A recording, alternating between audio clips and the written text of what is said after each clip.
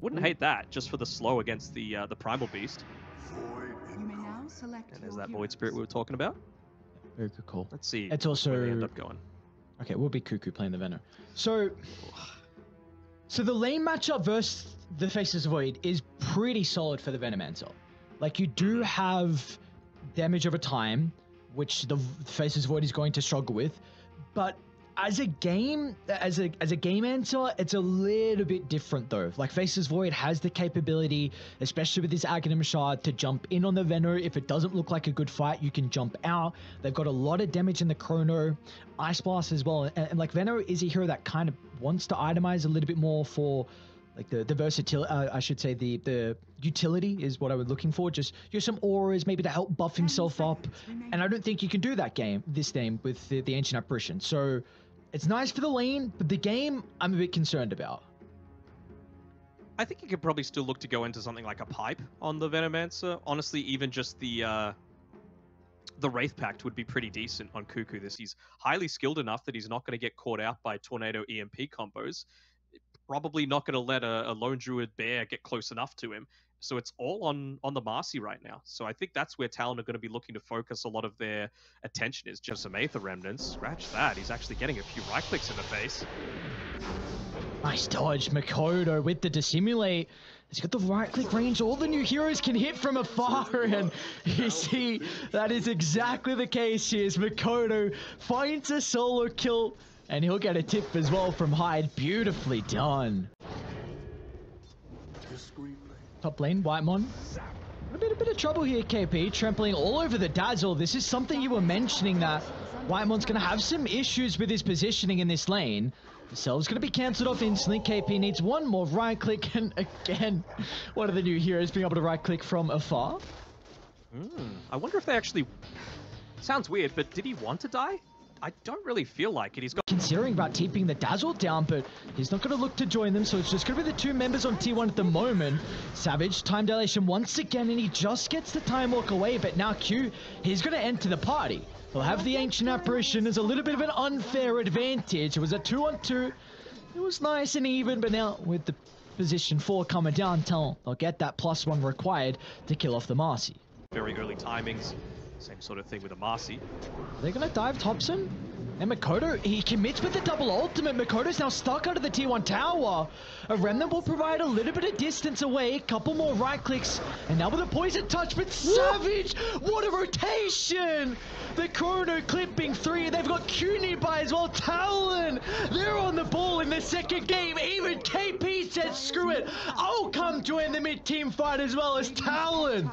6-0 start. You're getting something in exchange for this, and oh, that's a free tower taken with just one person. Are they going to look to respond with everyone for this? They actually end up cancelling the TP. Who is that on?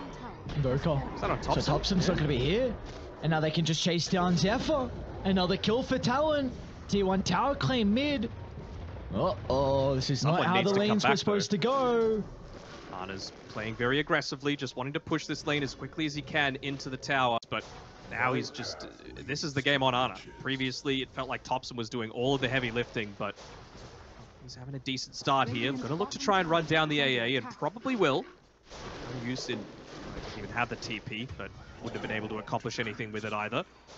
But if you could take away 2 tier 1 towers, then things don't feel so dire for them. They're going to be able to come back into this game. If he doesn't backpack his own like maybe a couple times and they make the mistake, then he'll be told to sell it.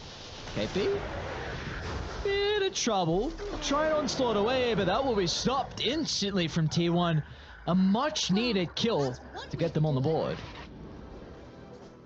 Alright, Thompson got the urn charges. He still doesn't know, maybe, about the situation.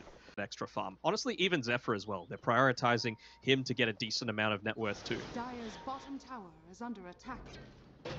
Response coming through. Not wanting to You give might be up able this to beat bear the for bear. free. Yeah, Makoto's in a bit of trouble here if they can keep the roots going. Zephyr's going to look to jump in. But a great jump out from Makoto, and they do end up getting the bear kill. Now to the top side of the map we go is Cuckoo. Gets the poison over off. It's going to clip onto both the heroes here, but Savage feels like he has an opening to drop the Chronosphere. Makoto's going to be nearby with a double damage rune. He'll use the Remnant onto Cuckoo, then they'll be able to turn to deal with the Dazzle. Beautifully done from Talon as they bring 4 members to be able to take the skirmish top. Immediately looking to try and go into the mid push, but you've at least got people around this time. Yeah. He's got Zephyr nearby. We'll be able to spell off the double damage rune. Makoto, he goes in. And now he's out of ultimate charges, so Anna, he can freely charge him down. They'll give the Alacrity over to the bear, but once again, the 8th, the Remnant, buying enough valuable time for Makoto just to get out of danger. Hey, he resummoned this bear. This is important. Getting blast. They even give the movement speed as well. Oh. I'm not calling it a triangle. The area, the Radiant Ancient area, because that would have allowed them to just scout this out much more easily. So just little plays like that, preventing the engagement inside the area. Early smoke coming through, just allowing Ana to finish off the Roche for themselves, maybe trying to catch them off guard. Catch Makoto. The chain control has to be ever so perfect, and he's lost mana now, Makoto. Actually still got enough to be able to get the Astral Step away. No way! Thompson Invoker, what? Oh my lord! Read like a book. And they know where Savage is as well. Oh my lord, beautifully done from T1. You get Roche. You get a crazy kill onto the Void Through thanks to Thompson's Invoker. This is why you pick him this hero. Timing here off the back of the Aegis, they need to continue to play aggressively across the map. You want to fight here though on Talon. You got a great wall to the high ground. KP's just going to look to try and target down with the Venomancer. So with the Ice Blast following up forward as well. Cuckoo's going to charge into the middle to at least get the poison over off before they secure the kill. And T1, they can turn it around though if they get a couple lucky roots out, and they will do just that onto the Primal Beast. But towards the northern side, Thompson, he's being caught out. He's in trouble at the moment, but Savage, he doesn't even get the Chrono off. Pump faked it for the first time. The Cold Stat was able to disrupt the second use, and they kill off the Faceless Void. But can they catch up to Makoto though? Into the tree line, a perfect timing with the Dissimulate. He will have an ultimate charge up. Top lane, Thompson. Looks like they're going to be able to get the jump onto the Evoker. Zephyr's nearby to maybe get some bonus movement speed out. But the Ice Blast will connect. With the global potential, thanks to Q, they're going to be able to bring down Thompson's Invoker. And it looks like Hyde will successfully TP out as well. And about the Enchantress, he's going to look to pair up with 23 Savage. Easy kill onto Zephyr. A little bit more gold into the bank of that kind of pseudo position 3 that we have from Hyde. Look, tell him that extra 80% Chaos Meteor damage is a lot mid lane. Ice Blast onto Ana. Makoto's going to be able to jump as well. Ana, he wasn't ready for it. An unsuspecting move from Talon, and they just blow up the lone Druid. And that is as soon as Roshan spawns. Be able to go right on in. They want to take away some of this vision, but Cuckoo positioning himself fairly well. They're going to jump in off Hyde. Into the river. Look at the Alacrity damage coming up from Zephyr for the Chronosphere. It clips up to Thompson, but he was able to get the protection off. They don't have the damage at the moment thanks to the BKB. Let's see if Thompson's going to be able to continue to run himself away. The respect coming up from Talon. They will not enter the high ground. Instead, they're going to deal with the heroes that are still caught outside in the river. Zephyr is able to jump on forward, but Cuckoo, he doesn't have this capability. They should be able to chase him down. The onslaught into the middle, but a perfect tornado as Thompson breaks the combination. As T1, they've successfully avoided that attempt. Beautiful move from them. They dealt the split away. Thompson back to the high ground. Cuckoo in the middle, just soaking up abilities. Bear that shall not be named. They again can poke the bear, but then they need to protect him. They're going to do just that. The jump onto KP. KP's gone. He couldn't be KP. No opportunities now. Hyde, he's also getting chased down by the bear. Shan's going to be able to slow it down for the moment, but the tier 3's already been melted. Zephyr is into the middle. The Enchantress posturing aggressively. Makoto's going to look to buy in some time, but Savage to the back. Gets the Chrono onto 3. It's on the saving support as well. There's going to be no grave to keep them alive. As Savage, he can now turn to try and deal with Cuckoo. A 4-star into the tree line, but it's not enough. As Savage now, he'll turn his attention towards the lone Druid off the back of the respawn. Arna's got nothing to keep him healthy. As Talon, what an incredible high ground defense. They say, screw your Aegis advantage. We can fight into it even down KP. Fairly well pushed in. They might need to deal with top lane a little bit on T1, especially Ice Blast onto 3. Oh my lord. Okay, Makoto. Not gonna follow up. Has already used a couple of his abilities. Cuckoo's on the prowl though. T1 are gonna connect as well. Makoto's in a lot of trouble. They're gonna be able to capitalize. As Talon get a little bit too antsy, they feel like there was an opening for them to take a fight with nothing too crazy. The Wraith Pact on Cuckoo as well. So that is a significant factor if he's able to drop that and the pipe as these initiations are coming in on Savage. But they're gonna try and hide. Maybe with the damage coming through for the meatball as well, they'll secure the kill, but Savage, he gets a chrono to both the cores. Oh, the ice blast as well. It'll click onto Ana, but they haven't been able to blow anyone up throughout the ultimate, so maybe they're going to be cautious here on Talon if they want to stick around. KP, a lot of damage out of the Pulverize, going to try and chase him down, but down to the south side. Topson, he'll secure the kill onto the support, but they're still going to be cautious here. Topson will be able to reposition thanks to the bonus movement speed. The Deafening Blast will push back the Faceless Void as well. Savage, he doesn't want to let them go for free. Another time walk on forward. I don't think he's going to be able to catch up. Are they considering this, Topson? What shenanigans are you up to here? How can you pull out of the hat to try and kill off the Faceless Void? And, well, he won't even stick around to make the attempt. We're going to try and buy some time for them to get towards these next set of items. But again, Talon, they're also getting stronger and stronger. They are indeed. Just keeping these lanes shoved out as much as possible. Trying to face some rotations here. Optimistic play coming through there, and well, now he won't have the BKB considering Roshan's up and play things out as much as he can. Might get a pick off on. Look at the instant TPs. Uh-oh. T1, you gotta get out. Zephyr's like, alright, my job's just to get the tier 3 tower, but Savage, his job is trying to catch up to the bear. We'll find the slow. He's gonna get the bash as well. Looks like the Savage roll will get some distance away. Instant smoke out of Talon though. We've got a 4-on-4 across the map. But they do see T1 in the river. A disc picked up by Makoto as well. So he can afford to be even more of a man too. He's able to recall it and instantly join in onto the team fight. That'd be big. They're playing around this double siege creep wave as well, but Talon aren't wanting to wait until it has enough time to have a true impact. Onto the high ground is KP.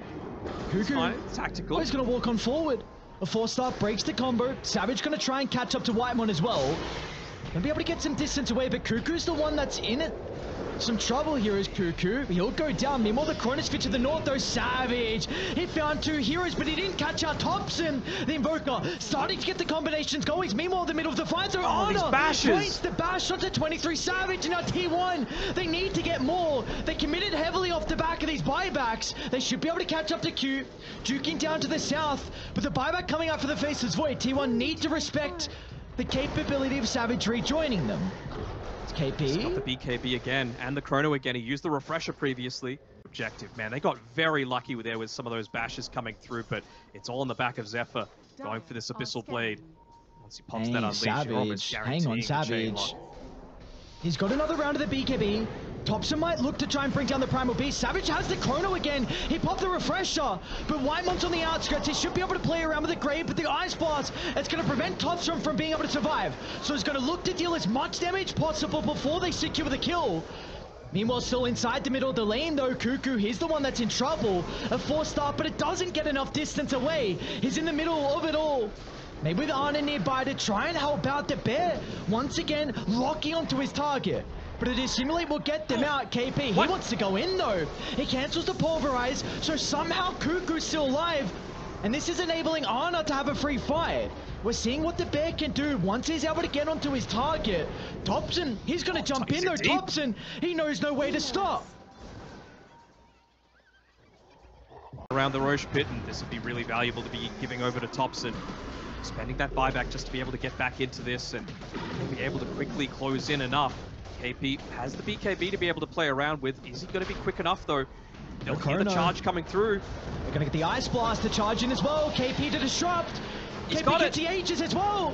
He snagged up the Aegis and Immortal. Now Makoto's going to jump into the middle. They need to keep Topson alive. He got everything. BKB gets some distance. The Invoker should be able to step up to the high ground thanks to the Ghost Block, and he's okay. Can they set themselves up for round 2 though on T1? The bear, priority number 1. They'll drag it back with the Remnant. The damage is stacking up for high, but it's not enough to get the summon. And in fact, Ana's going to look to TP out the bear, but the use of the Pulverize, it'll keep it locked into the middle of the team fight. Down goes Ana's bear. They'll get rid of Zephyr as well. no bear for 95 seconds. They know this as well. They're just going to be able to move on forward, not anywhere close to being able to pick up a...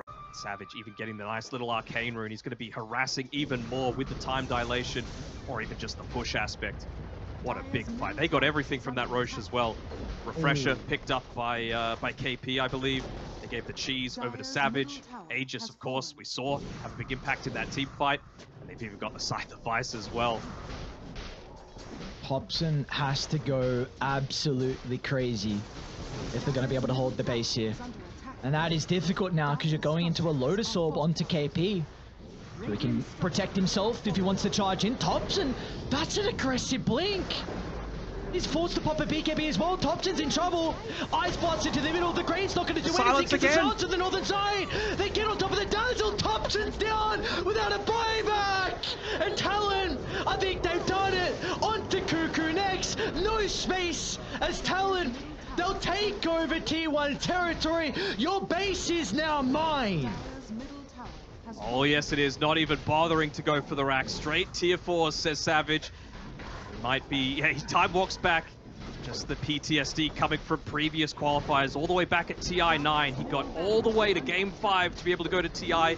He doesn't want to give it up again in a similar sort of fashion. Going for the safer play, but with no buybacks being expended, they're just going to want to go on forward. It's going to be all up to Zephyr and Ana to be able to defend this, bringing it to a Game 3, but I don't think they're going to be able to do it. A jump in, what a Hail Mary attempt. Bye-bye Zephyr. He's got a buyback, but Savage, another chrono. It's another out of the chrono, and this time it's onto the real hero, onto Ana at the front of the fountain. Now they'll go for Zephyr as well, and why not Fountain Dive against some players who are well known for it? Talon, what an incredible series. They are yet to drop a map in the TI qualifiers. They will book their ticket in the grand finals.